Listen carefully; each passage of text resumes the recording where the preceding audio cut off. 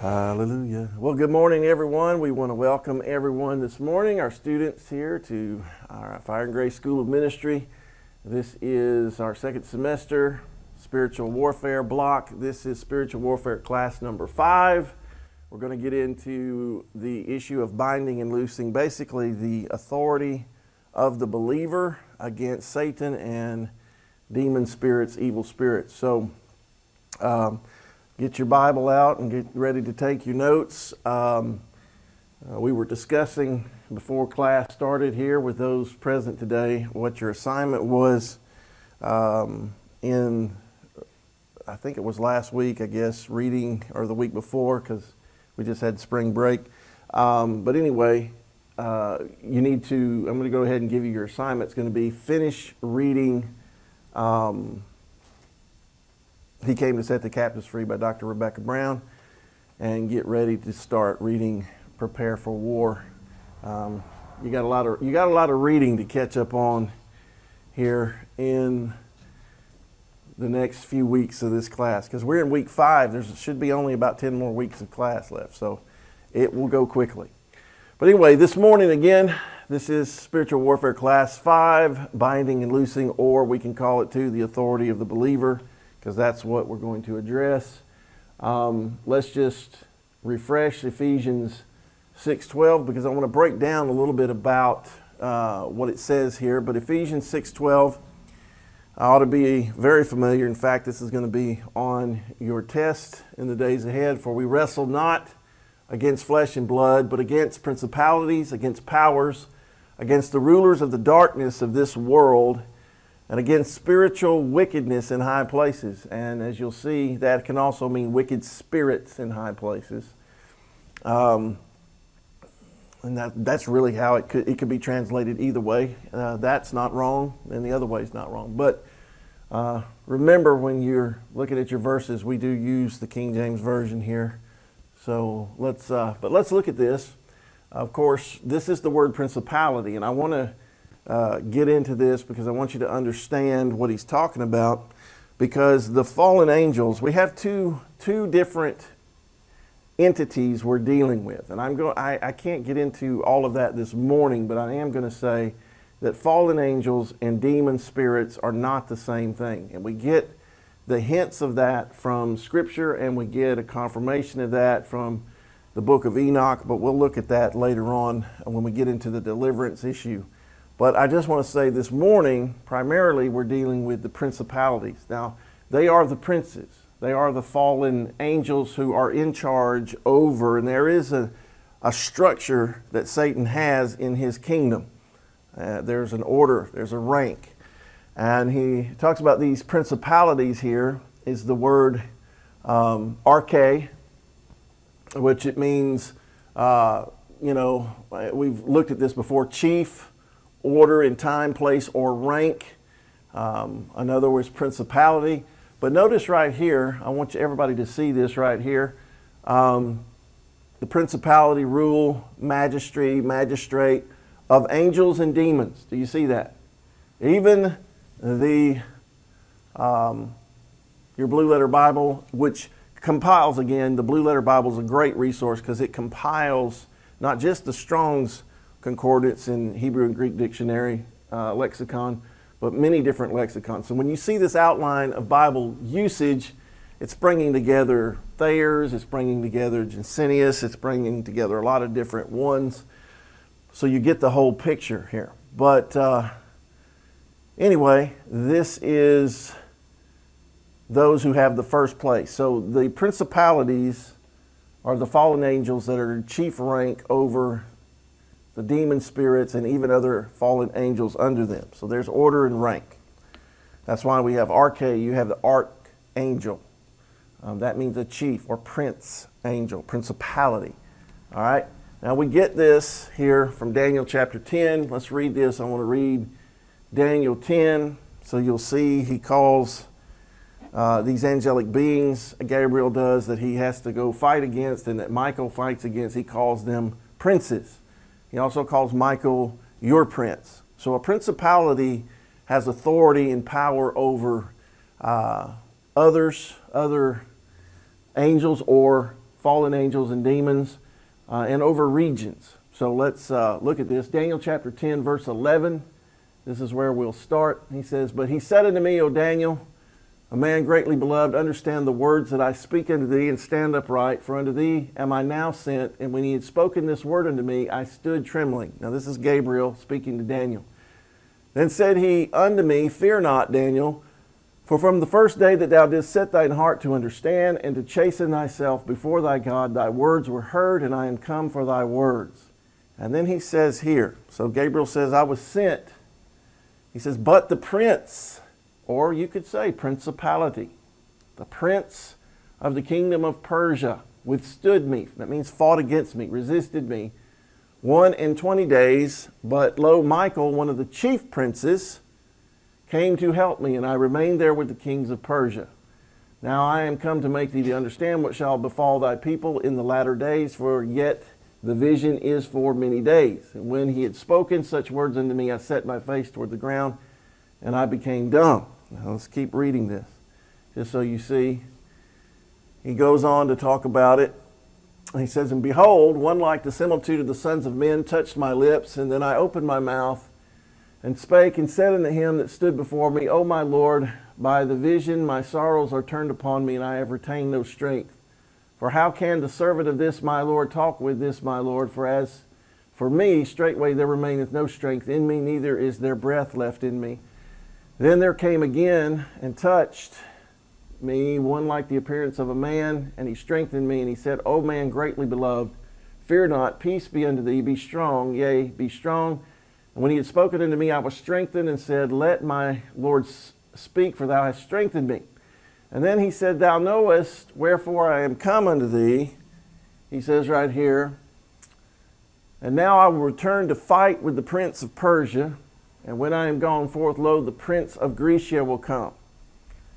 And then he says here, he ends it with, But I will show thee that which is noted in the scripture of truth. There is none that holdeth with me in these things, but Michael your prince. So there are principalities on both sides, good and bad, angelic archangels that have power and authority. Ones carry the power and authority of the Lord God Almighty, the Lord Jesus, and the others carry the power and authority of their master, Satan, the devil, Lucifer, the dragon, that old serpent, as the devil calls him, or as the Lord calls him in the scriptures, and as the devil calls himself, many different things. But anyway, let's keep going here. Just wanted you to see that passage. And this right here is where it says, the rulers of the darkness of this world. That phrase here is this word, cosmo, and I'm not sure how you pronounce it. Let's see, cosmok fator or something like that. It's just weird. It looks nothing like they say it's pronounced. But the rulers of the darkness of this world, notice that the Strong's definition says a world ruler, an epithet of Satan, a ruler, and then of course Thayer's lexicon says the Lord of the world, prince of this age. Remember, Satan is called in Ephesians 2 the prince and the power of the air. He's also called in 2 Corinthians 3 the God, little g, of this world, but the world rulers of this darkness. So he's again referring to Satan. He's referring to Satan's kingdom, the rulers of the darkness of this world. So there are rulers, there are powers and authority over all of the darkness of this world. I find it interesting because one of the root words here is cosmos. Does that sound familiar? The ruler of the cosmos. I think it's interesting that they use this. I thought, and notice what it says here, the circle of the earth, right? The cosmos means the circle of the earth. What's in that circle? The stars, the sun, the moon. And they use the stars and the sun and the moon as objects of worship and idolatry and all kinds of things to manipulate man. Anyway, the rulers of the cosmos. Isn't that something? Just thought that was an interesting little fact there. But we're going to move on through this. Just so you see where he says they're in heavenly places, the spiritual wickedness in high places. The word here is epurenos, eos, I guess you'd say. And it's talking about existing in or above heaven, heavenly, existing in the heaven. But notice it says existing in heaven, the things that take place in heaven, the heavenly regions, heaven itself, the abode of God and angels, the lower heavens of the stars, the heavens of the clouds. So what he's saying when we're talking about this, when we talk about spiritual wickedness in high places, not talking about in the third heaven. There are three heavens. The first heaven is the atmosphere of the clouds and the birds and where we live and breathe. The second heaven is actually the solid firmament. It's called heaven. And the third heaven, Paul said, is where the throne of God sits upon that sea of glass, that firmament. And that's why Paul said he was caught up to the third heaven, right? In 2 Corinthians chapter 12. So there's three. So when he says these are in heavenly or high places, so, you know, a lot of people think, well, oh, they've always taught, you know, cliches. The devil is, you know, in hell. And the demons and the fallen angels, they're in hell. Well, yeah, some of them are there. But most of them are here, moving about. Remember what Peter said, 1 Peter chapter 5. He said, the devil is as a roaring lion, walking about, seeking whom he may devour. Well, where is he walking about? Here, in our atmosphere, in this second heaven, or first heaven realm, I should say. All right? Let's keep going here, just so you get this. Of course, this is Luke 10:19, and we're talking about Jesus speaking to his disciples. Now, I believe all Scripture is given by inspiration of God and is profitable. I believe it all applies to us. There's some people that say, well, see, Jesus was just talking to his disciples. Well, let's look at this. Jesus spoke to them and said, behold, I give unto you power to tread on serpents and scorpions and over all the power of the enemy, and nothing shall by any means hurt you. Luke 10:19. Now, you know he's not talking about real serpents and real scorpions. That's not the issue here. He's using these as illustrations of demons, different types of demons and evil spirits. But let's look at the verse. This is an article that's on my website, dnodle.org, that I wrote a number of years ago. Actually, I've got about 14 chapters of a book on spiritual warfare and deliverance. I just need to finish it, but this is one of the chapters. Spiritual Warfare 101, Binding and Loosing. The whole article is on the website, on the articles page. But let's read this passage in Luke, not just verse 19, but let's read this. It says, and the 70 returned again with joy, saying, Lord, even the devils are subject unto us through thy name. And he said unto them, I beheld Satan as lightning fall from heaven. Behold, I give unto you power to tread on serpents and scorpions and over all the power of the enemy, and nothing shall by any means hurt you. Notwithstanding in this, rejoice not that the spirits are subject unto you, but rather rejoice that your names are written in heaven. I said, from this passage, it's clear that Jesus gave 70 of his followers, not just the 12. We need to let that sink in. He gave the 70 power and authority over all the power of the enemy, over all the power of Satan. And what he was saying is, you have such power and authority over the devil that nothing in this spiritual realm can hurt you if you will use that power and authority. It's not talking about we won't be persecuted and there won't be, sometimes the persecution becomes physical. He's not talking about that.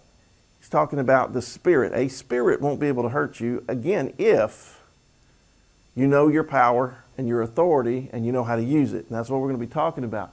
Now, I wanted to point this out because this is what we have. We have churches and Bible schools and Bible, college, seminary professors that teach that, this was only for the apostles, and after they left, that's no more.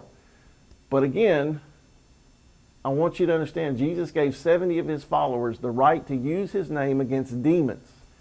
Notice that this group was not the 12, but the 70. This reveals, you see this, this reveals that this power was not just given to the 12 apostles of the Lamb, but even to babes, as Jesus called them in verse 21. So if you look at verse 21, Jesus said, this is revealed to babes. So this shows that even a new believer, even an immature believer, even a young believer has been given power and authority in Jesus' name against demon spirits, against Satan's power and the rulers of darkness and the principalities. That's something that I just don't hear discussed enough when we talk about this. But, and you know, this is, I don't know why he says, notwithstanding this, he says, you know, rejoice that your names are written in heaven. Meaning, don't ever let this override your, you know, it's great that they were joyful about this, but don't let this override, you know, the fact you've been saved by the blood of Jesus from the kingdom of darkness. That's the most important thing. But let's look at this Greek word for subject in verse 17. When he said the spirits are subject unto you. This is what Jesus said. The word subject here is the Greek word hupotasso, and it means to subordinate, to obey, to be under obedience, to put under, subdue, to make subject, to put in subjection. So it's very clear here that what Jesus was telling them, that in my name, Jesus said, in my name, the demons have to submit to you. They have to obey you. Now, let me just go ahead and add this while we're discussing this. A key to anything working in the kingdom of God is the issue of faith. You have to believe this. You have to believe it in your heart and speak it with your mouth. Meaning you have to be fully persuaded. Remember, it says Abraham was the father of faith, and it says he was fully persuaded. Are you fully persuaded? See, I'm fully persuaded because I believe this, and I have put this into practice, and I've witnessed it. The demons are subject to us through the name of Jesus. If we are born-again Christians, if we are walking with the Lord, if we have submitted to the Lord, I'm going to show you that in a second, the verses that go with it. But all of that, you know, understood, we must believe they have to obey us. Now, if they don't, if we're in a situation where we're commanding them to leave, to stop some action, and they don't, we have to find out why. Because if they don't, there's some kind of legal right they have to be there. There's some kind of either sin or open door or realm of ignorance that has to be dealt with, or maybe even just simple unbelief that has to be dealt with that's giving him place. But I've had to explain this to many people. They say, you know, well, I resist the devil and he doesn't flee from me. But deep down you can hear in their heart and that they don't believe that they have been given the power and authority. But remember, Jesus gave this to the 70 that he called babes. Babes. You know, brand new, immature, not full of knowledge and wisdom, hadn't been saved long, hadn't been walking with him long, hadn't been in the ministry. And they were just like, wow, this works, you know. But they believed it. And that's where we have to believe it.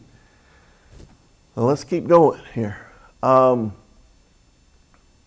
This right here, this word for authority, remember he said, I give you power. There's two different words in the Greek language for power, okay, that you see in the Bible. One is dunamis and the other is exousia. Dunamis is talking about the miraculous supernatural power in the spirit realm. It can be the supernatural power of God. It can be the supernatural power of the devil. But it's power. It's talking about, you know, supernatural power. Exousia is talking about authority. All right? Authority is different. Authority is still power. But it's the right. It's the privilege. It's you basically have been given a position where you have it. And I explain it this way, and I love this because I can't remember, I heard it years ago, and I've shared this before, but you know, this will be on your test. But the example is, like for instance, the Bible talks about that basically police officers are in a position of authority. They're you know, Romans 13 says they're the ministers of God and they bear not the sword in vain. Now our police officers now, they have a badge and they have a gun. Right? Now the badge represents the authority that they've been given. Okay, they've been given authority, and usually all you have to do is see the badge and know, I better respect this authority, and I better listen, and I better obey. Right? Now, if you don't do that, then what's he got to back it up? The power, the gun, or taking you into custody, grabbing hold of you and putting handcuffs on you. That's the dunamis. That's the power. But he first has the authority. And that's what we need to understand. Jesus is saying here, he's given us both. He's given us the authority because once we're born again, we become the sons and daughters of God. So we are in a position, we're given the right to use his name and his authority. And then he's also given us the power of his Holy Spirit in us. So we have both the authority and the power, both the exousia and the dunamis. All right? And that's what this says. This is just the word here, so exousia. It's talking about authority, power, authority to manage domestic affairs, the ability or strength which one is endued, he either possesses or exercises, the power of authority, influence, the right, the privilege, the power of rule of government, the power of him whose will and commands must be submitted to by others. So he's talking about authority. And this is just something we need to get a hold of, that as sons and daughters of God, born again, delivered from the kingdom of darkness, now in the kingdom of light, our sins washed away. We're not just, little peasants that God just tolerates. We're his children. And he basically has given us the right and the authority and the power to not be beaten to death by the powers of darkness. But there are many Christians who either through ignorance or rebellion or sin or whatever allow themselves to continually be beaten up and defeated by the powers of darkness.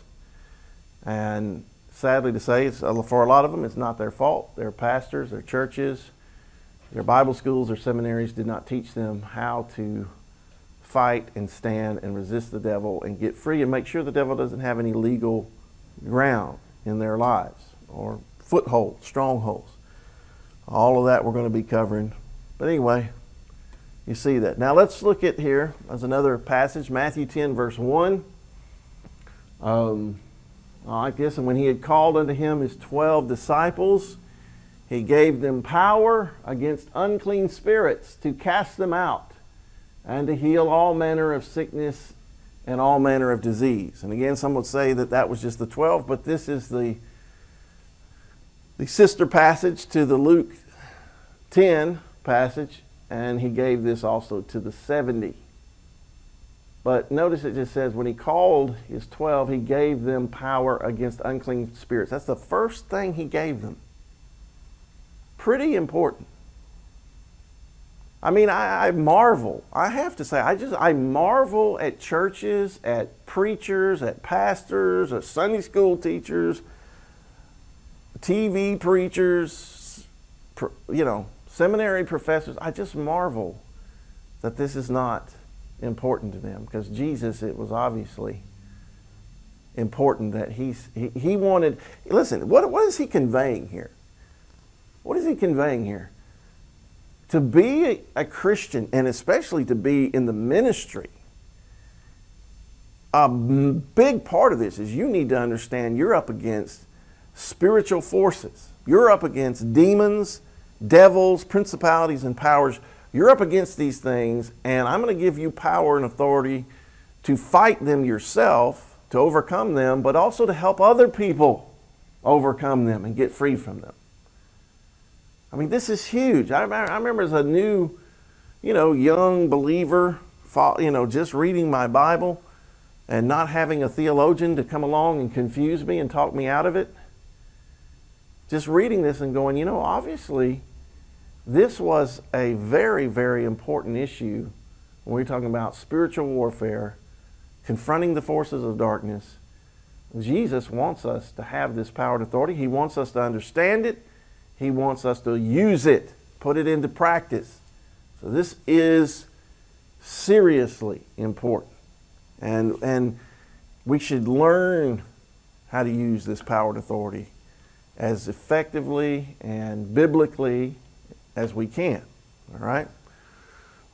Here's another one, Mark 16:17. Jesus said, of course, this is the passage, verse 15, where he says, "Go into all the world, preach the gospel to every creature. He that believeth and is baptized shall be saved. He that believeth not shall be damned." And then he said, "And these signs shall follow them that believe." What's the first thing? These signs, supernatural, miraculous, powerful signs that you are a disciple of Jesus Christ. "In my name they shall cast out devils." This should be the first, listen, this should be, what is it? A sign. "These signs shall follow them that believe." What's a sign? He could say this supernatural power or this authority will follow them that believe. But why did he call it a sign? He was saying, my followers, you will know them because they will have power and authority against demon spirits, and the demon spirits will obey them. People will get set free from demons through them. That's why this is important. And again, for those, remember, there's Bibles out there with commentaries and stuff that will say that this part of Mark shouldn't be in the Bible, but guess what? In all the ancient manuscripts, this part of Mark, the last 9 or 10 verses or whatever they say it's not supposed to be there, in the majority of the ancient manuscripts, this is present. So for any scholar that says that, they're just already, either they're an infiltrator plant from the Jesuits, or they are ignorant, or they have an agenda because they are biased against the supernatural gifts and power of the Holy Spirit and using the name of Jesus. I remember one of my pastors that I've mentioned before years ago was Dr. Larry Lee. And he said when he was in seminary at Southwestern Theological Seminary in Fort Worth, Texas, probably, and I think he was there in the early 70s, he said that when it came up to talking about spiritual warfare and demons, that one of his professors, now remember, teaching future ministers of the gospel, one of his professors said that demons were not active in North America. Yeah, that stuff's for Africa maybe, but not here. Now, where on earth could he get that from the scriptures? I mean, it's almost like, oh, the American church, we're so saved that we just don't even have to, the devil just doesn't even hang out in America anymore. It's such ridiculous things that are taught. And I'm thinking about that, and again, just so you know, that's why the Lord told me years and years ago, I tried when I was a younger man to go off to seminary and Bible school, and every time I would try and seek the Lord and even visit schools, the Lord would tell me, nope, nope, nope, nope, nope. And finally he said, I'm going to teach you my way, not their way. And I didn't even know fully what that meant until years passed. And that's why, listen, I was thinking about this driving to class this morning.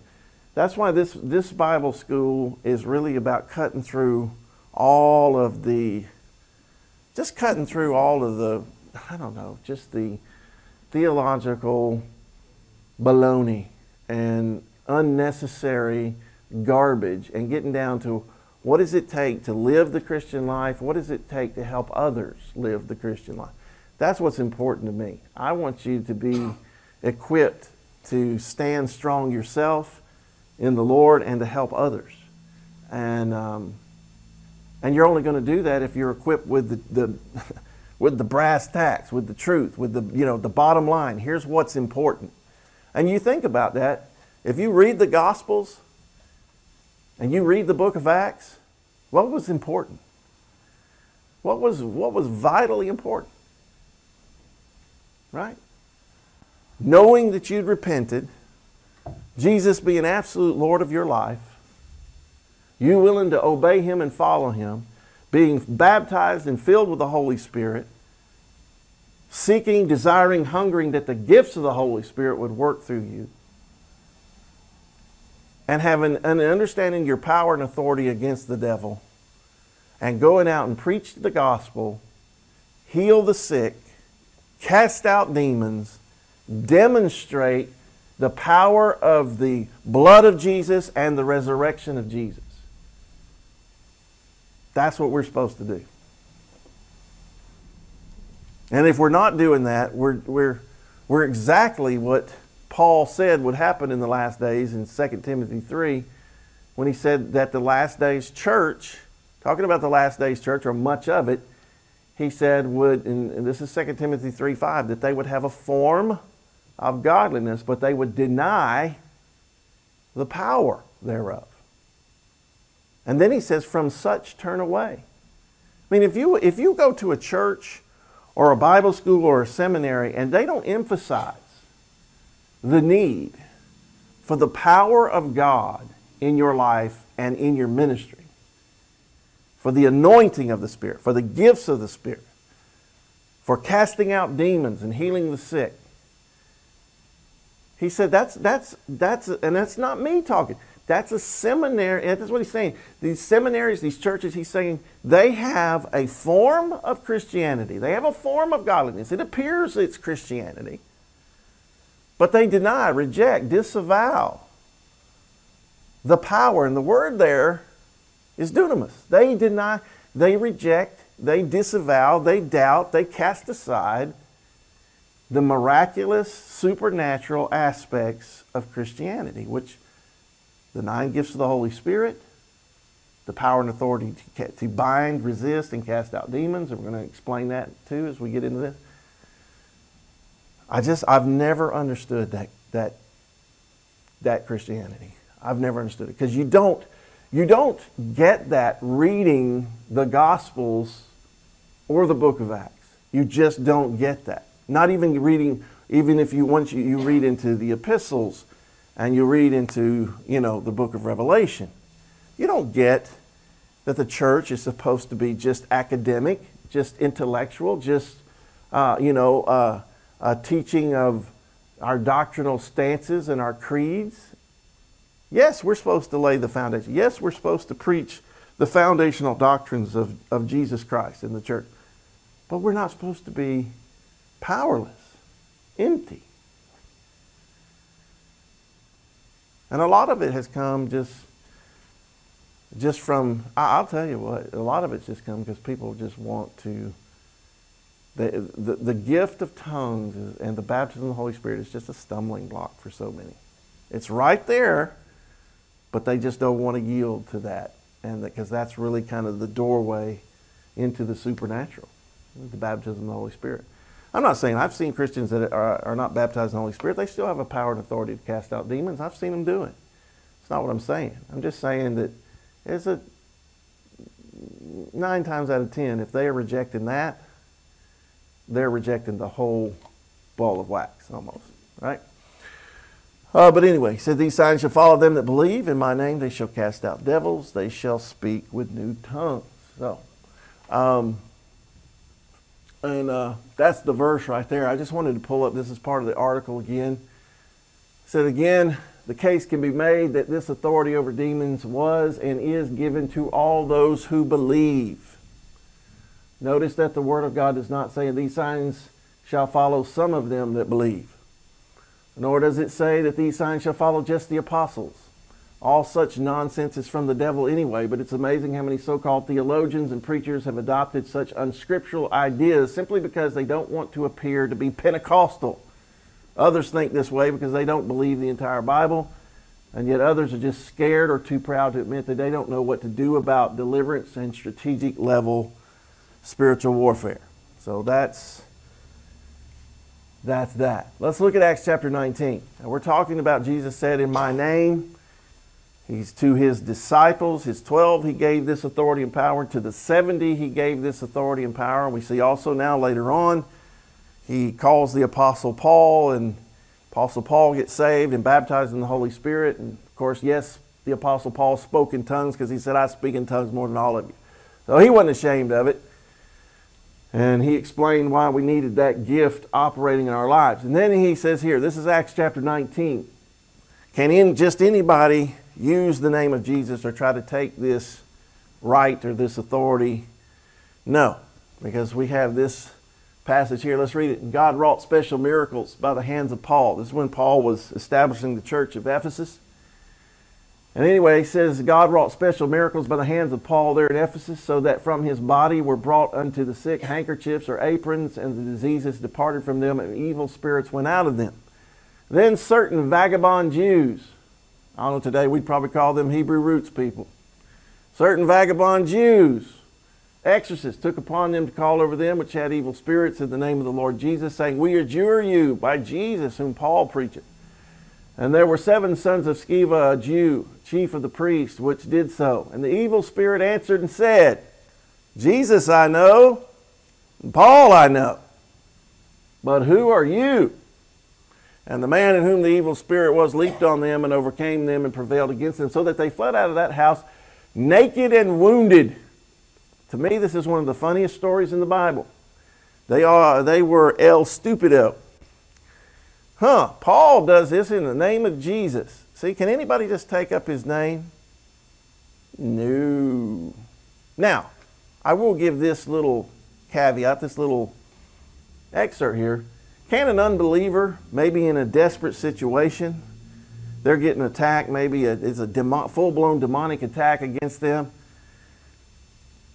and they can call out on the name of Jesus, and will he deliver them in that moment? Absolutely. Can they then go before, and not get saved and go on and think they can go cast demons out of people? No. The Lord wants anybody to call on his name. But don't think for a second, as an unsaved person, that you can just use the name of Jesus at will and it's going to always work out good for you. No. God may deliver you in a situation out of just love and mercy, but he wants you to get right. He wants you to become his disciple, a believer, a born-again follower. But anyway, I love this story because it tells you, don't play this game. Don't play with the devils and the demons and the fallen angels. Don't play with Satan. Don't even try to use the name of Jesus if you're not in a good place. Because here's what this says. This is John 1:12. John 1:12 says this, but as many as received him, speaking of Jesus, many as received Jesus as Lord and Savior, to them gave he power to become the sons of God, even to them that believe on his name. And this is something I really, really need to stress.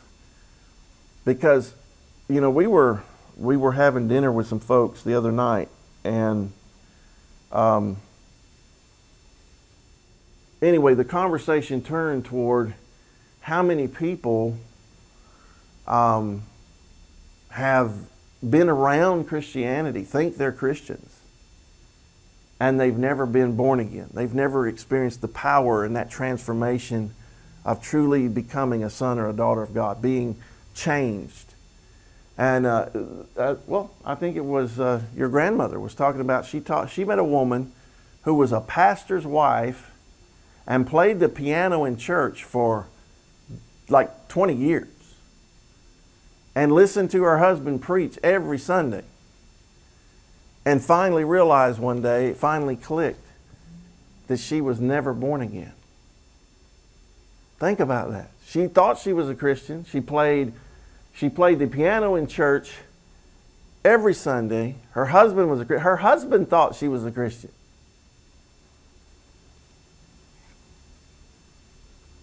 But she realized she had never been born again. And this is where a lot of people are. I'm beginning to really realize, I think that there are a lot of people out there, they're convinced, and let me explain this.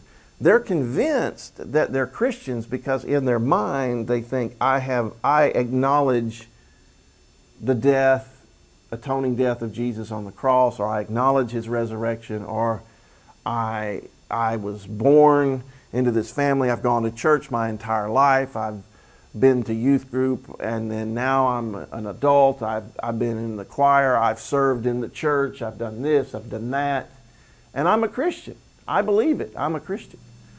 But the problem is that what you believe in your heart and in your mind is only the first step.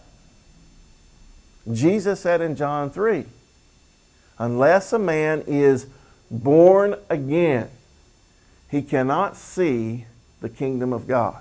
And Jesus was speaking this to a man by the name of Nicodemus, who was a Pharisee, who was a righteous man according to the law. He was a good man, a decent man, not a sinless man. All have sinned and come short of the glory of God. But Nicodemus was realizing, that something was missing, even though he was trying to keep the law. And Jesus started talking about this supernatural experience of being born again.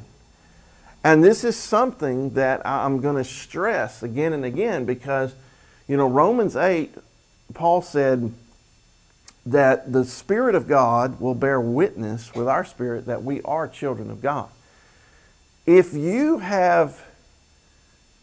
never, even though you may say I'm a Christian, or I've been in church all my life, but if you've never had that moment where the supernatural power of the Holy Spirit came upon you, filled your heart, and you felt the peace and the love and the forgiveness and the supernatural power, then you're not born again. It's not just what you believe.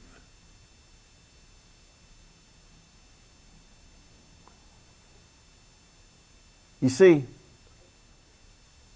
listen, I'm just giving you these verses because they're not in the PowerPoint this morning. I knew I was going to, there'll be verses I cover that I won't be in PowerPoint. But 2 Corinthians 5:17 says this, if any man be in Christ, he is a new creature. The word there is new creation. A whole different species of being. You are transformed. And even the word repentance, even that word, and the word transformed in our Bible is metamorpho, where we get, the picture of the caterpillar completely transforming into the butterfly, something completely different. And that's what he's saying, is that there is a time you say, well, Pastor Dean, if going to church doesn't do it, if serving in the church doesn't do it, if just believing in Jesus doesn't do it, what do I have to do? You need to seek Him. If you've never had that confirmation, that witness of the Spirit, that absolute knowing that you have, that He has come in and you have been born again, then you need to seek Him until you get that. You need to ask Him. And maybe He's trying to pinpoint areas where you haven't surrendered to His Lordship. See, just because you go to church doesn't mean you've made Jesus Lord of your life. A person that's surrendered to Jesus' Lordship is a person that says, Lord, my life's over. Whatever you want now, I do. And so many people know they want Jesus, they want to believe in Jesus because they want fire insurance.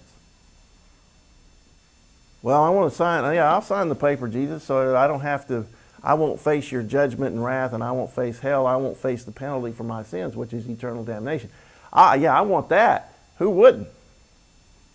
So I'll sign the card, Pastor, anywhere you want me to sign it. But do you love Him? Have you surrendered to Him? Have you been transformed by Him?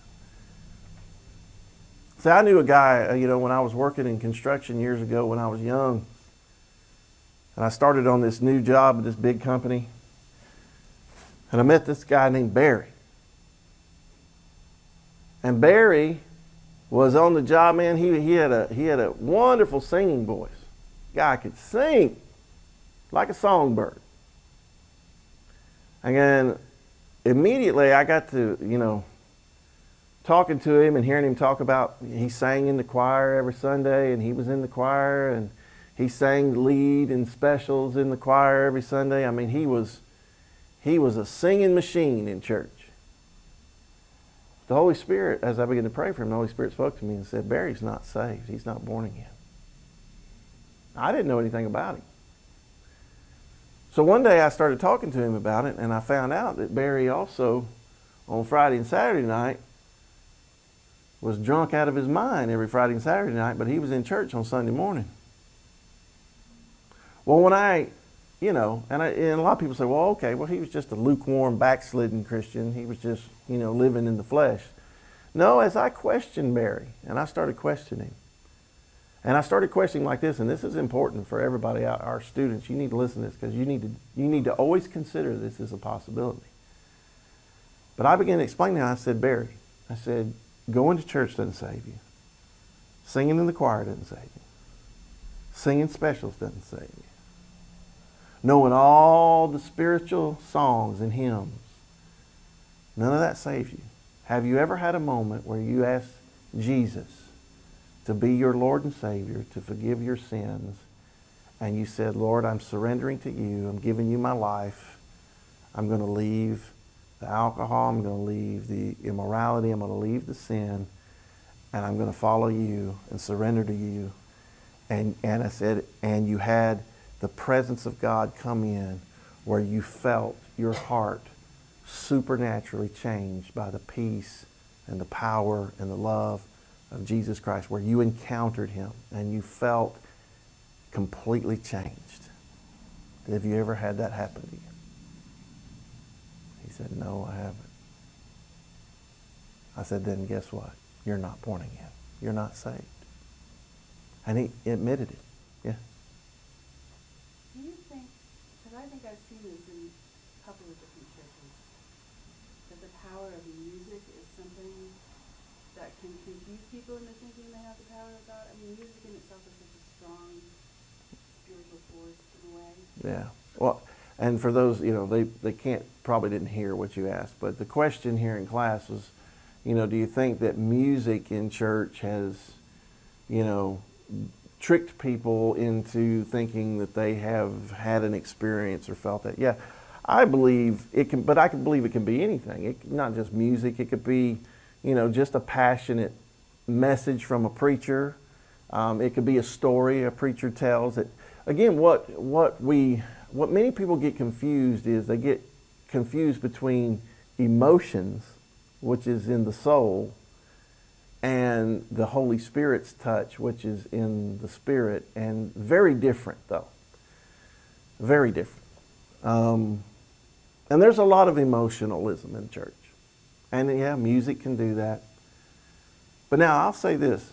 Music that is truly anointed by the Holy Spirit, God will use to touch people, and at least to try to move them in the right direction. I've seen that happen a lot. But yeah, that is a lot of the problems. And I've seen this both in Pentecostal and non-Pentecostal churches. Remember the Baptist church, man. And God love them. I got saved. My first encounter with God was in the Baptist church. I'm not a hater, all right? I know God uses them and moves in the church services, but, after 15 stanzas of Just As I Am, maybe something's going on there, right? Maybe there is some pushing and some manipulation. I don't think altar calls are wrong, but I think it's a way and you do altar calls. I think you need to make it, I think it's just not been made clear. I think the biggest problem is that salvation, true repentance and salvation and surrender to the Lordship of Jesus just is not made clear in a lot of sermons and a lot of altar calls, because you really, really have to make it clear. I tell people all the time, saying a prayer is not necessarily going to save you. I know a lot of people that they come to the altar, they come up forward in churches and services and cry their eyeballs out and go right back to the drugs, sexual immorality, and go right back to their lifestyle. And the issue is what we've told them. I tell people when I give an altar call, it's not what you do today. It's did you mean it? It's what are you going to be doing tomorrow and next week and next month? Where are you? Have you truly made the decision that Jesus Christ is Lord, Master of your life? And if not, you haven't truly surrendered. And see, that's really where most people, it's just not clear. We've said, oh, believe in Jesus, right? But remember, even the scripture we use, Romans 10:9, that if you will confess with your mouth, if you will believe in your heart that God raised him from the dead, and you confess with your mouth the Lord Jesus, believe in your heart that God's raised him from the dead, you shall be saved. But think about this. If you confess with your mouth the Lord Jesus, you're saying, Jesus, you're my Lord, but you have no intention on obeying him and walking with him and living the way he wants you to live, then you're a liar. Because he's not your Lord. You're still Lord. Or Satan's still Lord of your life. Or the darkness or the flesh is still Lord. But there has to be this total surrender to Jesus as Lord to be born again. And that's what's missing. Remember, Jesus said it himself. He said, if you don't take up your cross daily and follow me, you cannot have me. I mean, that's pretty strong, isn't it? If you will not deny yourself, take up your cross, follow me daily, he said.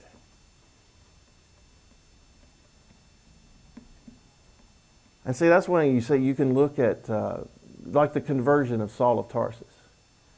You can look at that and you can say, here's a guy who thought he was righteous and holy in the law, thought he was perfect, thought he was blameless, thought he was doing God's work. He was persecuting and trying to stop this cult, this new cult, this Nazarene sect following this false Messiah called Jesus. I mean, he thought, I've got to eradicate this because this is against God. This is a deception. And Saul of Tarsus was a zealous young man going out. I'm going to persecute this church. I don't care if I got to put them in prison. If I got to kill someone, we're going to stop this deception, this cult. And boom, Jesus appears to him on the road to Damascus there. He appears to him and says, you know, Paul, it's hard to kick against the pricks. Why are you fighting? Why are you fighting me? Who are you, Lord? I'm Jesus, whom you persecute. But what did Paul say the moment he realized? You want to know when somebody's changed? Because Paul said, Lord, what will you have me to do? Meaning, I give up today. Everything I planned, everything I worked for, everything I was doing, everything I was going to do, it's over. Lord, what do you want me to do? He surrendered. And that only way he had that revelation, the Holy Spirit revealed that to him. That true salvation. Once he knew, no, Jesus is the Messiah. He is the Lord. He is God. What will you have me to do? That's salvation. All right? But that's very important, because so many, I think, are being whipped and beaten up by the devil because honestly they're not really born again. They have no power and authority, no right to even use Jesus' name. And we've always got to keep that in our mind when trying to help somebody. Just because they say they're a Christian, and maybe they sincerely mean it, doesn't mean that they are truly born again or truly surrendered to his lordship or ever truly repented and had the supernatural experience of being born again. So we look at this. How does Jesus cast out spirits? Well, Matthew 8:16, when even was come, they brought unto him many that were possessed with devils, and he cast out spirits with his word. He said something. He spoke something. He commanded them to leave. And they had to leave. And he healed all that were sick. Now let's look at this. And again, here's the thing. Just remember, your words are important, but this is really what I was explaining to you right here. James 4:7. Before we get fully into resisting the devil, what does it say here? Everybody quotes this, resist the devil and he will flee from you, right? You hear that in Christianity all the time, but that's not the whole verse. Submit yourselves therefore to God. Resist the devil and he will flee from you. Submit. What does submit mean? Obey. Be willing to obey. Be willing to repent. Be willing to confess when you're wrong, your sins. Submit. Are you submitted to God? He says, submit yourselves therefore to God. Resist the devil. That means to oppose, to fight against, to do something. It's an action. It's not passivity. It's not sitting there and letting the devil beat on your head. It's not sitting there letting the devil fill your mind with thoughts and images and pictures and ideas that are not of God. You fight. You resist the devil, and he will flee from you. So there's two conditions before the devil flees. Are you submitted to God, and are you fighting him? Right? Have you punched him in the face? Are you letting him punch you in the face? Right? Let's keep going here. Proverbs 18:21. Death and life are in the power of the tongue, and they that love it shall eat the fruit thereof. Meaning, you're going to eat the fruit, you're going to produce a harvest of what comes out of your mouth. Death and life. I didn't write this. This is not a word of faith, false doctrine, because it's Bible. You hear me? Your words, especially as a born-again believer in Jesus Christ, your words have great power. And you can speak things that bring life, and you can speak things that bring death. And you need to understand it, that words have power. I'm going to back up again. I want you to see this verse here. How did Jesus cast out spirits? He cast out spirits with his word, what came out of his mouth. So very important. Please get this down in you. Everything, listen, the kingdom of God operates by faith. Everything we do, without faith it's impossible to please God, right? Hebrews 11:6. What is faith then? Hebrews 11:1. Faith is the substance of things hoped for, the evidence of things not seen. How's faith put into practice? Faith without works is dead, being alone. So what works do I add with my faith? What I believe. What actions do I put with it to make it real? Well, how did we get saved? We got saved by grace through faith, right? So how did we get saved? We believed the Word of God, the truth, the gospel, that we were sinners, that Jesus died for us and rose from the dead, that we had to believe that. But we believed it in our heart, and what does it say in Romans 10? We confessed it with our mouth. And there he called it the word of faith. Saying, you speak. Well, how do you cast out spirits? You speak to them. You open your mouth and you say things to them. Now we see Jesus doing this when he was being tempted by the devil, Mark 4, Luke 4. We see Jesus speaking. We see him speaking the scriptures when the devil was trying to give him something contrary to what God wanted, the will of God. Jesus would speak the scripture that countered that temptation. But then he also rebuked the devil. He said, get behind me. Satan. That's a rebuke. That's a get away from me. That's speaking. All right? Important lessons here. Now, death and life is in the power of the tongue. They that love it shall eat the fruit thereof. And people that are constantly saying, I can't do it. The devil's punching me in the face. Guess what? You're going to get what you say. he's going to keep doing it. Right? You got to start fighting back. Now here, let's look at this. Now we're going to get into the binding and loosing, because again, remember, it's saying something, using your words. I love it when parents tell their kids, use your words. Well, let's read Matthew 16, 13 through 19. Now I bring this up because, again, Bible schools, my brother, two of my converts, two of my best friends I led to the Lord, went to Southeastern Bible College down in Florida, which is one of the Assembly of God Bible schools. And they were taught in their Bible school classes, their Assembly of God Pentecostal Bible school classes, mind you, that binding demons was not biblical. That it had to do with it was talking about forgiveness and unforgiveness. Okay, well, only partially true. Matthew 18 talks about binding and loosing, and it talks about it in the context of forgiving a brother who sinned against you, offended you, a brother or sister, or not forgiving them and binding them up. That is true.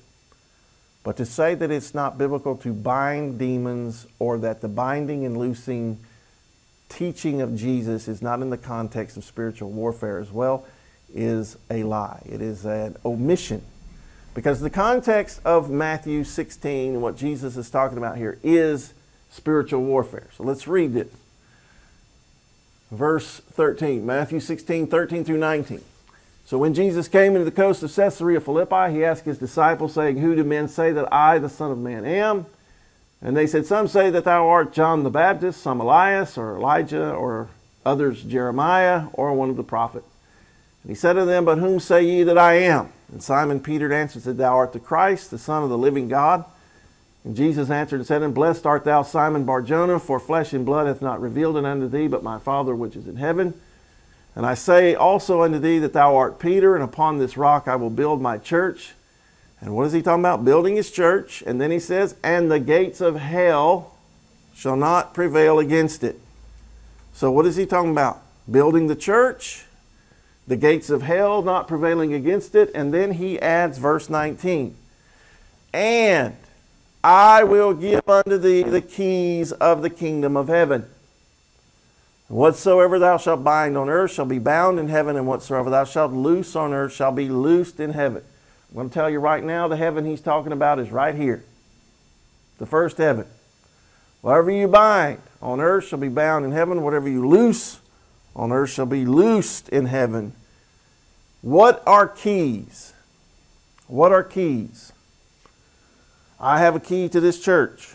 What does that mean? I have the right, the authority to have access. It gives me access. It doesn't keep me locked out, right? And it gives me the full power and authority to enter this building and to use this building as I see fit. Right? Not everyone has a key to this building. But I've given keys to guess who? People I trust. Right? People who are faithful. But keys represent power. They give us power to what? Open a lock.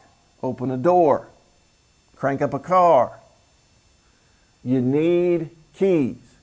So again, why anyone who calls himself a Christian, especially a pastor, a teacher, a professor, why they would ignore this, I don't know. Is it spiritual blindness? Is it purposeful? I guess it's all of the above sometimes.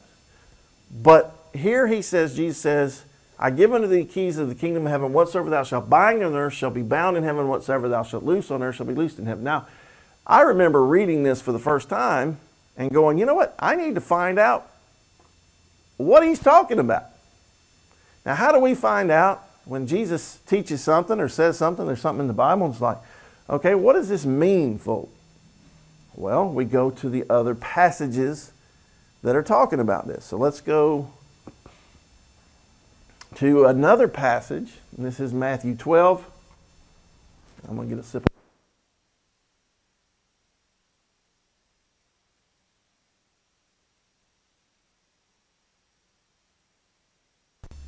This is Matthew 12, verses 22 through 28, and then we'll also go to verse 29 in just a second. But let's read this. Then was brought unto him, that is brought unto Jesus, one possessed with a devil, demonized individual, struggling. This person was blind and dumb, and he healed him insomuch that the blind and dumb both spake and saw. So obviously Jesus cast this demon out of this person, and they were healed. And all people were amazed and said, is not this the Son of David? Is not this the Messiah promised in the Scriptures? He's doing things we've never seen done before. And Jesus knew their thoughts and said unto them, oh wait, verse 24, I skipped to it. But when the Pharisees heard it, they said, this fellow doth not cast out devils, but by Beelzebub, the prince of the devils. Oh,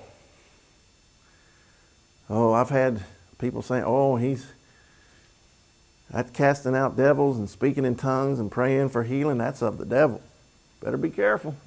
Careful, careful. You're starting to tread in dangerous territory. It says Jesus knew their thoughts and said unto them, every kingdom divided against itself is brought to desolation, and every city or house divided against itself shall not stand. And if Satan cast out Satan, he is divided against himself. How shall then his kingdom stand?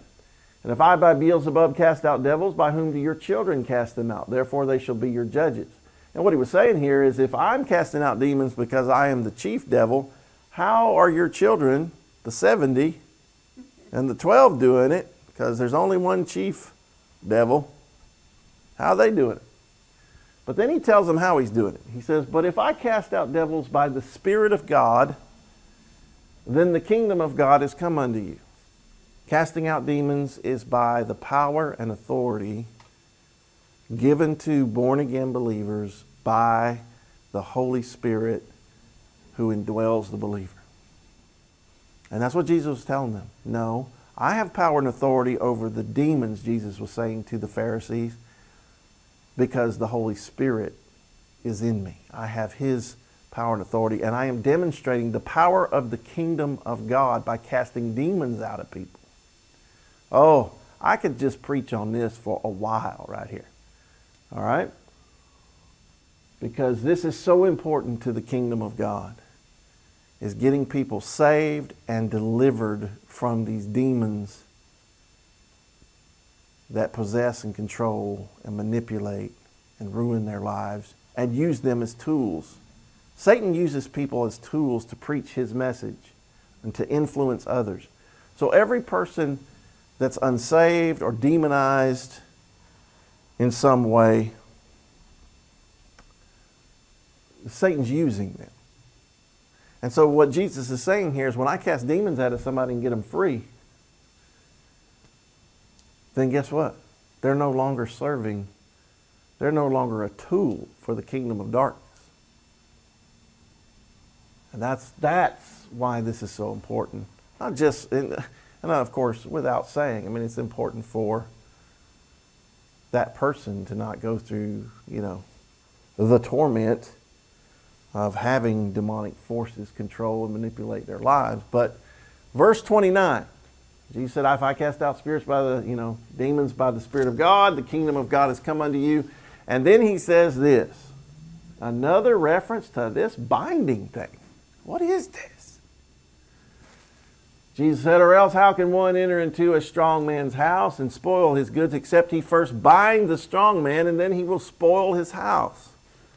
So Jesus was telling them, how do you think I can cast demons out? There has to be someone come stronger than the strong man, and that can bind the strong man. Now we have two references, both in the context of spiritual warfare and casting out demons, deliverance. And he's talking about this binding thing. And notice he said here, except he first bind the strong man. Do you know that Jesus only used the term first twice in the New Testament that I can find? He said, Matthew 6:33, seek ye first the kingdom of God and His righteousness, and all these things will be added unto you. And here he said, first bind the strong man, then you can spoil his house. Binding demons is simply done by saying it, speaking it. in Jesus' name. It's not hard. It's not a difficult thing to do. We'll read this one right here. And I remember reading this years and years ago and going, this can only apply in the spiritual context now. But let's look at this. Psalm 149, and we'll talk more about the binding. It says, Psalm 149, I'm just going to read verses 4 through 9. You can read the whole psalm. It's only 9 verses. But it says here, for the Lord taketh pleasure in his people. He will beautify the meek with salvation. So I like this, salvation first, being born again first. Right? Let the saints be joyful in glory. Let them sing aloud upon their beds. So praise and worship. The joy of the Lord is our strength. We should worship the Lord. Worship and true praise and worship in time of the Lord is just a powerful weapon against the devil. And then he confirms that. He says, let the high praises of God be in their mouth and a two-edged sword in their hand. What's the two-edged sword we carry now? The Word of God, right? The sword of the Spirit, which is the Word of God. So let the high praises of God be in our mouths and a two-edged sword in our hand. Let us have the Scriptures and be ready, be sharp. Why? To execute vengeance upon the heathen and punishments upon the people. Now listen to this. To bind their kings with chains and their nobles with fetters of iron. To execute upon them the judgment written. This honor have all his saints. Praise ye the Lord. Wait a minute now. Hold on. This honor have all his saints. Does all mean all? I think it means all. So how does this apply? You put it into a new, and listen, everything in the Old Testament must be put into a New Testament context. All right. But what do we learn from this? We put this into a New Testament context. What are the nobles? What are the kings, the principalities, the powers? It's the spiritual forces. He's not talking about we go out and with a real sword and execute vengeance upon people like the Muslims. No, that's not what we do. It is a spiritual battle. That's why he said we wrestle not against flesh and blood, but against principalities and powers, against their rulers, their kings, their princes. In the spirit realm, we are warriors, we are soldiers to set people free from these forces. And he says to bind them. Do you see that? With chains. Now, this is probably one of the most important things that you need to learn. If Jesus said to do something first, then it's important. All right? So whenever I'm dealing with, let's just say I'm getting attacked. Everybody gets attacked by demons. We get attacked sometimes physically, we get attacked mentally, emotionally. Let's say we're getting attacked. We're getting attacked. We're supposed to be joyful in the Lord. Rejoice in the Lord always. And again, I say rejoice, right? You've heard the song. That's a verse in Philippians 4. Rejoice, right? So we're not supposed to be depressed and beat down and heavy and, you know, the sun's shining outside and we think it's a cloudy day. I mean, it's just not supposed to be. We're not supposed to live that way. Now, we're going to have ups and downs. I'm not saying that, but we're not supposed to live that way. Well, let's just say we're being attacked by what the Bible calls a spirit of heaviness. And we've been attacked, and David talked about being oppressed by the enemy. All right, so we're being heavily oppressed. We just feel, I don't know if anybody's ever had days like this where you just feel like death warmed over. You feel like, you know, it'd be a relief if you would just die, right? Right? And it's just, and it's weird because it's nothing going wrong. It's just like a cloud of darkness settles in on it, right? I remember the first time I learned this, I was having one of those days. And I mean, I'm talking about, I felt like a weight, I felt like a dark cloud was around my head. I felt like weights were all over me. I felt so depressed, so discouraged, so down, so despairing. And there was absolutely no reason for it whatsoever. I wasn't living in sin. I wasn't rebelling against God. I was spending more time in prayer and fasting in the Word than ever at that time in my life. And I mean just darkness. You know, just anybody know what I'm talking about? Y'all know what I'm talking about? I know sometimes you wake up and it's there to greet you in the morning. But I remember this kind of lingered for a few days. And remember, I'm still fairly new. I'm 19 years old. I'm still learning these things. And I think I read I had a little thin book series that I read. It was from Kenneth E. Hagin. And it was just, he had like these little thin books. They were, normal size, but they were really thin. Basically his sermon, like a sermon that they transcribed into a book. But it was a series of 4 of them just on demons. I remember I sat down and I read those because you could read them all, 4 of them in like, an hour or so. And I remember I sat down and read that, and while I'm having this attack, and he was talking about bind those demons and command them to stop their maneuvers in Jesus' name and command them to leave you. And I was like, why haven't I done this? And I said, in the name of Jesus, I bind you demon spirits of heaviness and depression and despair and darkness. I bind you in Jesus' name. I break your power off of me in Jesus' name. I command you to stop your maneuvers against and go from me in Jesus' name. Guess what? Every bit of it lifted off of me. It was like somebody taking, a 100-pound backpack off my back. And it's like all that cloud of heaviness and depression and despair left. And man, I was like, wow, the sun is shining. Wow. I felt spiritually like this massive load lifted off. And it was like the Lord was like showing me, don't let them do this to you. Because think about it. If the devil can control how we feel, our mind and emotions, and especially with despair and depression and doubt and fear and anxiety and things like that, and we allow that, guess what? The things we allow, how we feel and how we think and we meditate on things, is how we will act. So the devil knows if I can get them into certain frame of mind and emotions, then I can get them to act the way I want them to act.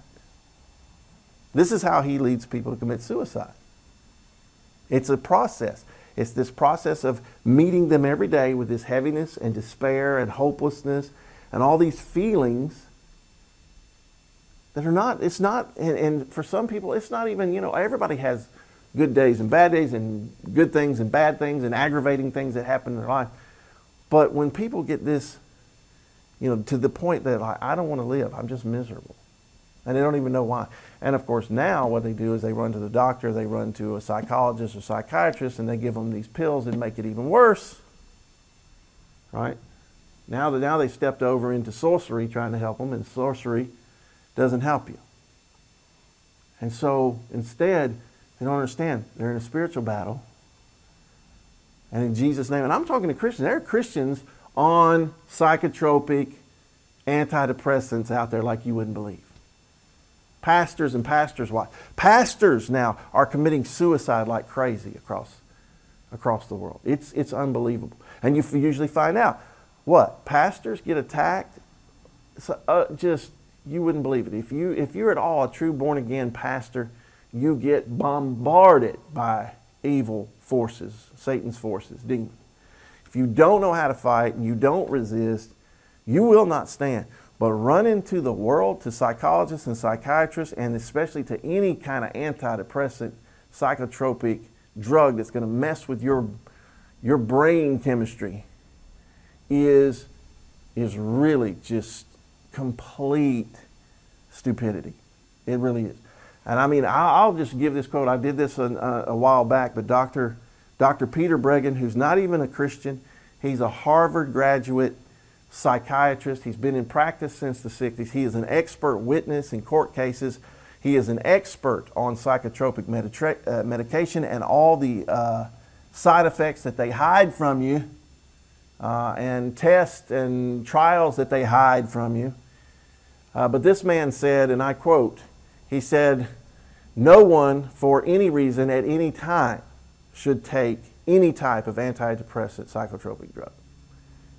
And his thing was, if psychiatrists and psychologists just got back to having compassion for people and love for people instead of wanting to just quickly write a prescription and move to the next person so they can keep getting more money, He said if you just sit down and spend time with the person and show true compassion and concern and talk with them about their problems, he said there's a greater, and this is just in the secular world, he said this is greater success rate in helping people with their emotional problems by just talking with them versus writing a prescription for these pills.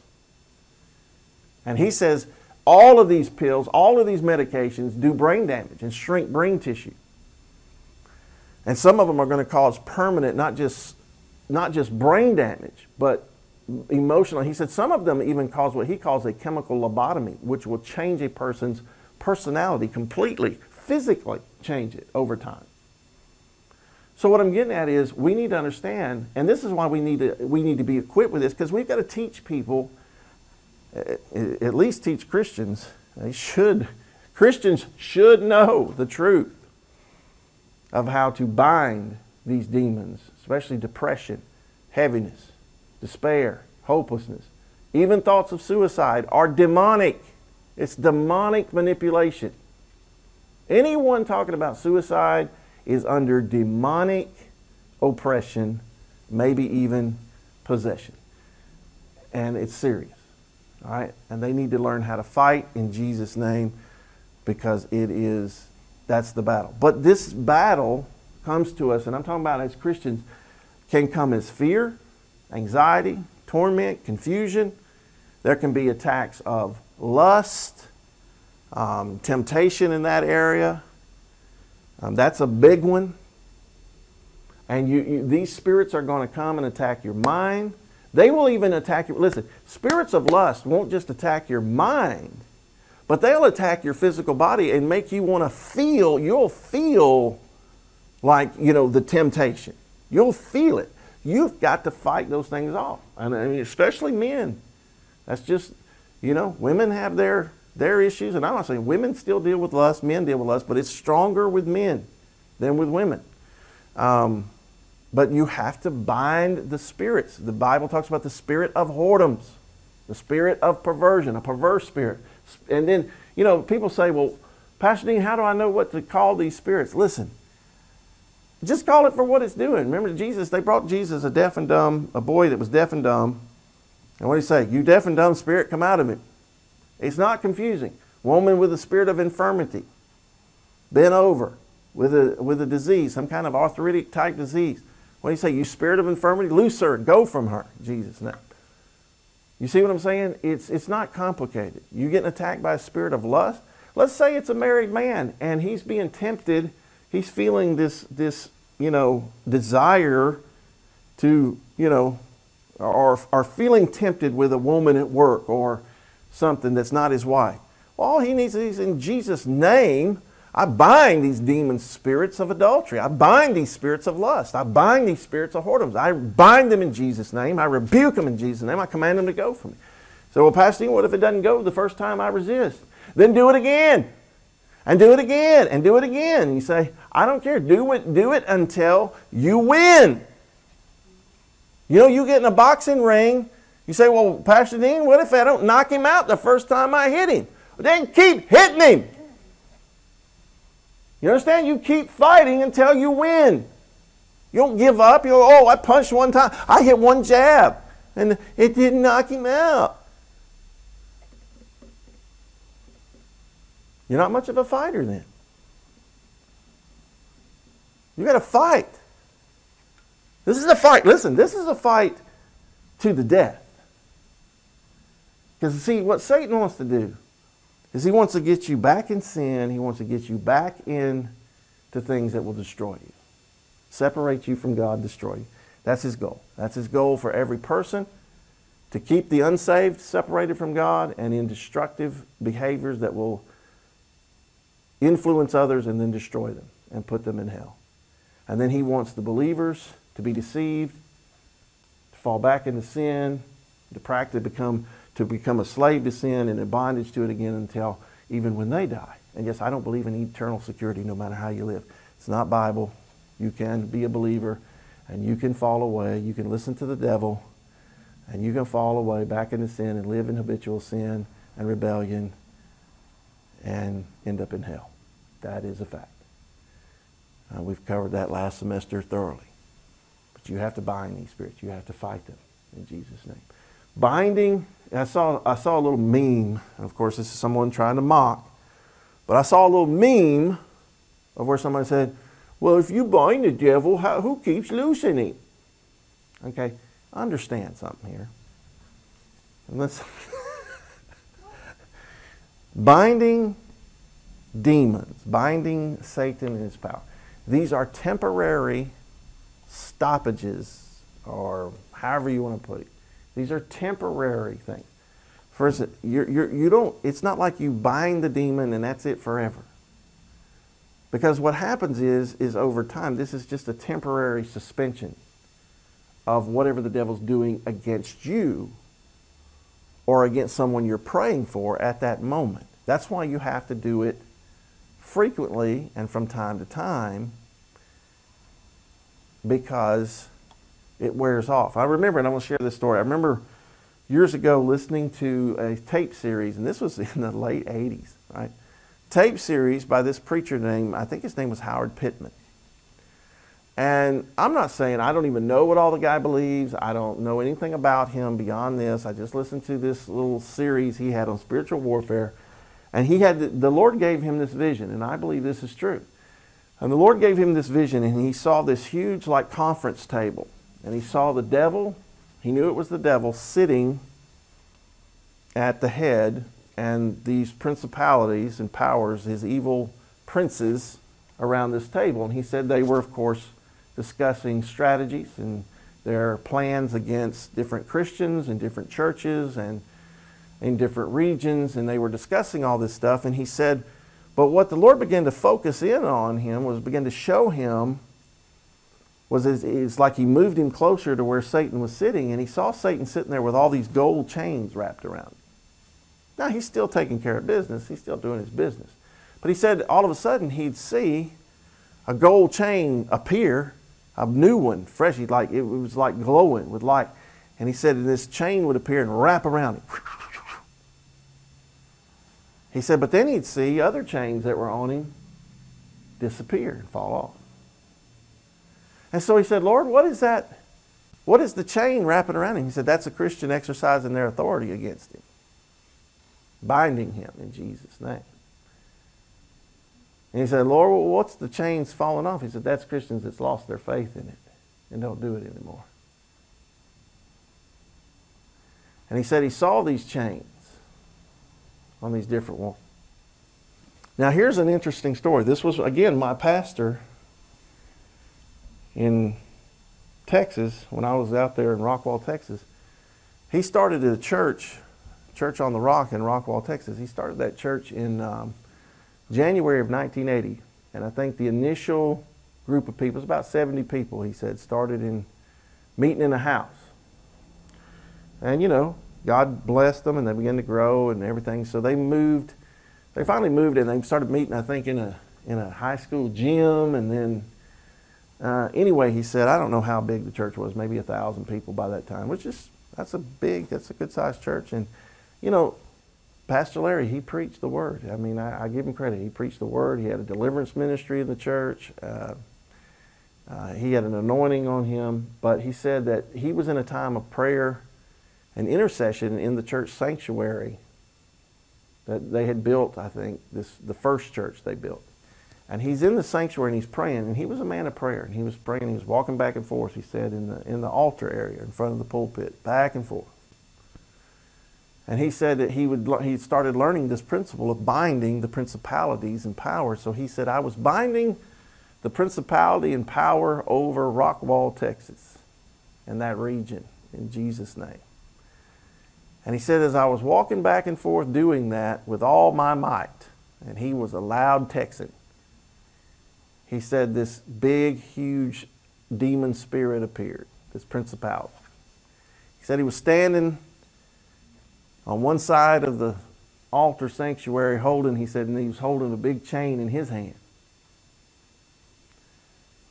He said that big principality, I believe, a fallen angel, standing there holding that chain in his hand.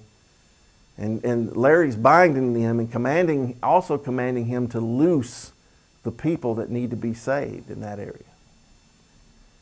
He said that Spirit spoke to him and said, do you mean that? About commanding him to let go of the people in that region, binding him and rebuking him. And Larry said, at first I was startled and fear tried to come on me. And then he said, then the Holy Spirit rose up in me. He said in his Texas drawl, you mighty right, I meant it. He said, and I ran after him.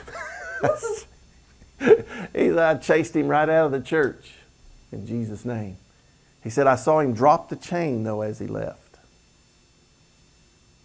He said, at that altar, right there, where that little battle took place, in 1 year from that moment, they had 3,400 people come to know Jesus as their Lord and Savior. In 1 year. And he'll tell you right now, it's because of that battle he won in the Spirit, in prayer, in spiritual warfare, understanding binding and loosing. He was binding the principality that was controlling people and commanding those principalities and powers of Satan to loose and let go of the people. Remember, and let's go to, put up, if you would, 2 Corinthians chapter 4. Here, let me turn there.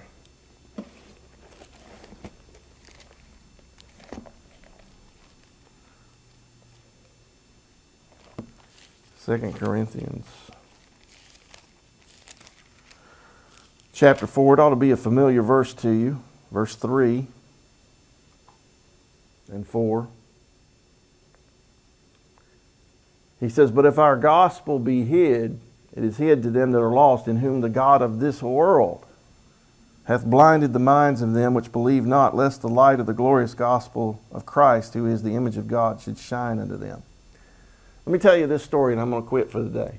The power of binding. When people are blinded, Satan has people in chains. He has people bound. He has people blinded. All right? And that's why they don't see the gospel. You think, well, you know, did you believe the gospel? Did you get saved the first time you heard it? For most people, no. Why? Because there's this demonic blindness. There's this demonic resistance and block to your mind. Your heart's blinded by Satan, by demonic powers. So that's why we have to pray for people. The reason we have to pray for people, people have a free will. They choose to follow Jesus or not. But most of them are blinded and bound and held back from even seeing or understanding or actually hearing and understanding the gospel of Jesus Christ. So when we pray for them, we're praying that God will shine His light in their hearts, but we also understand that Satan's involved, so we need to bind Satan, rebuke him, and command him to loose people and go from people, and to release their eyes and their hearts so they can see, right? So this happened with my own mother. And I've told this story many times, but it's powerful because my brother and I, it hadn't been long since we had read, you know, your assignment. He came to set the captives free and prepare for war. You know, the 2 books by Dr. Rebecca Brown about spiritual warfare, about deliverance. So anyway, we had read those books, and we're watching. One night I was visiting. I was already moved. I was grown, and I already moved out of my mom's house, and so, but I was visiting, and my brother and I, it was a Friday or Saturday. Yeah, it was a Saturday night. That's right. My brother and I were watching some Christian TV, some preacher on TV. I don't even remember now who it was. And my mom and my stepdad had gone out drinking that night and came in, and, you know, alcohol makes you more crazy than you are. That's why you don't need it. And they came in cussing and fussing us out. I guess, you know, just the Holy Spirit, just the conviction. We're watching someone preaching, speaking God's word, and they're living in sin and drunk. And so they just, I mean, you want to talk about yelling, screaming, cussing, fussing. I mean, it got heated in there. And we started telling them about Jesus, and we started telling them this and that.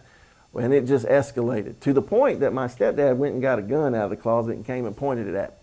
That's where it got to, all right? And that wasn't the first time he did that. But anyway, long story short, he was so drunk that he finally just went back in his room and passed out in the bed, right? And my mom was in the kitchen. I had gone down the hallway and I was coming back, and my mom was in the kitchen. And I could hear her just going off on my brother. I mean, just letting him have it, right? Cussing, fussing. And I felt sorry for him because he still had to live there, right? I was out of the house. He was 16 or 17 years old, and he had read this book. So he knew, and he said it just dawned on him that wasn't his mother, that was a demon that was blinding her and controlling her, and he just let it rip, man. He said, while she's screaming at him, I bind those demons in you in Jesus' name. And I command them, shut them out. He said she looked like somebody slapped her across the face, just stunned. So, but all of a sudden she got quiet.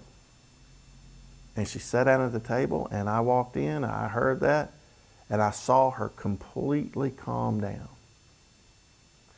And we talked to her peacefully for the next hour or so about how God had changed our lives and shared the gospel with her.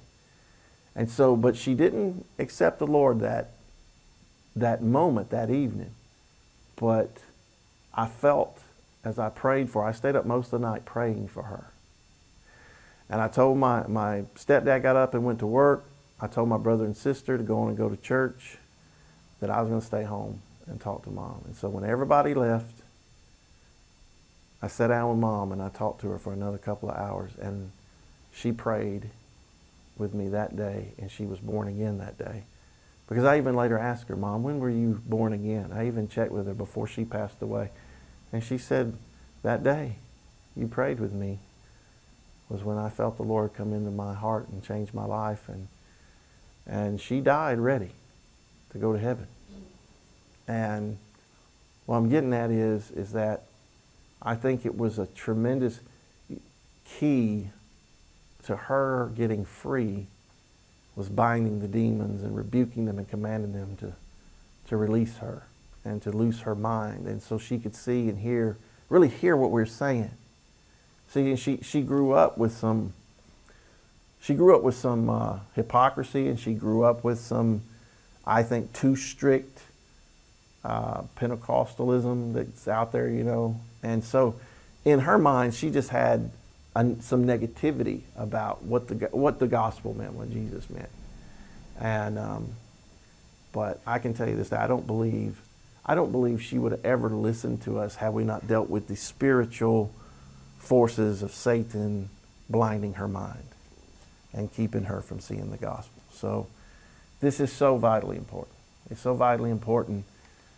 Even if you're not going to be a pastor or fivefold ministry, prophet, apostle, evangelist, pastor, teacher, even if you're not called to those things, but you're still called to be a witness, you're still called to set the captives free. So understand, Jesus said, first bind the strong man. And you do that by saying it in Jesus' name.